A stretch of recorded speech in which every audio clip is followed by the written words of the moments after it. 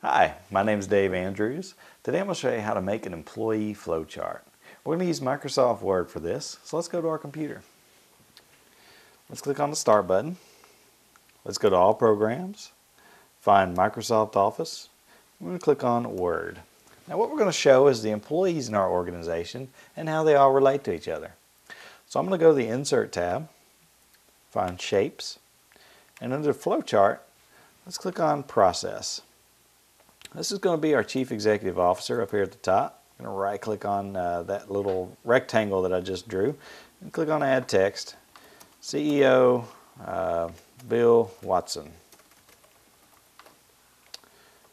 Now Bill has several VPs who work for him. So I'm going to Insert, Shapes, Flowcharts, and I'm going to draw a box for each one of these. And I'm just making up names. Mark Jones, VP Marketing. I'm going to insert another one.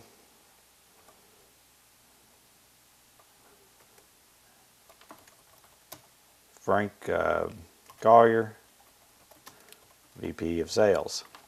Now I need to show how these two employees relate to the CEO. As you can see, they're beneath him on this, what we're drawing is basically a tree. And we need to have arrows going between them. So I'm going to insert shapes. I'm just going to draw an arrow that points from the CEO to my VP of Marketing here. I'm going to insert shapes, another arrow going from my CEO to my VP of Sales.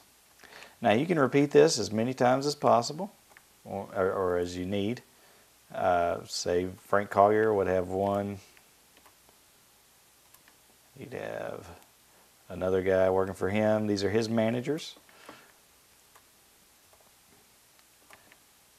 And then there is a third. Now each of these arrows would be pointing to another process object who would have a name and their title within it.